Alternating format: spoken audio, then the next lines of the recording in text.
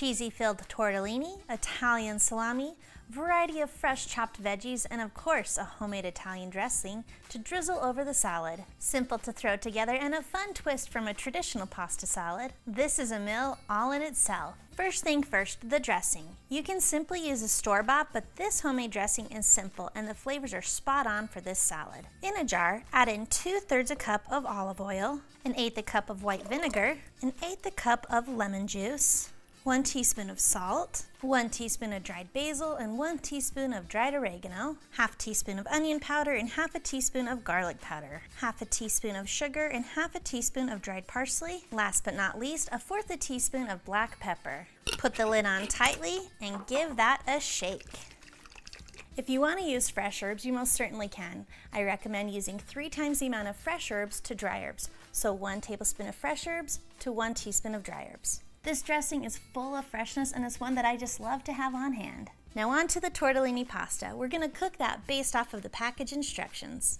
I'm using 20 ounces of tortellini pasta and I'm going to place that in boiling water. Cook the pasta to al dente and rinse the tortellini pasta to stop it from cooking any further. Transfer the drained, cooled pasta to a dish and right away drizzle about half of the dressing over the pasta.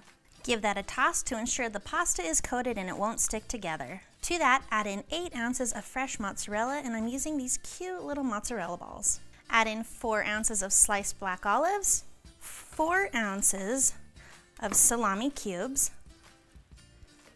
1 green or red bell pepper that has been seeded and diced.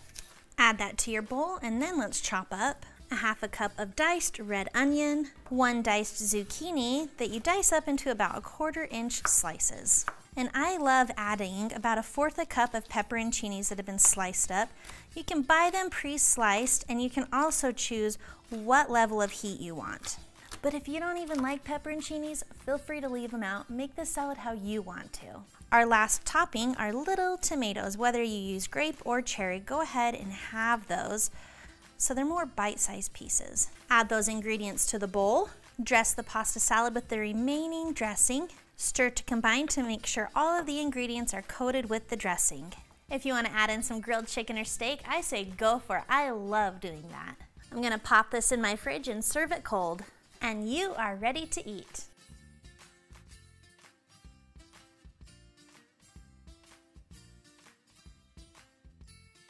Thanks for watching. You can find the full written recipe in the video description below.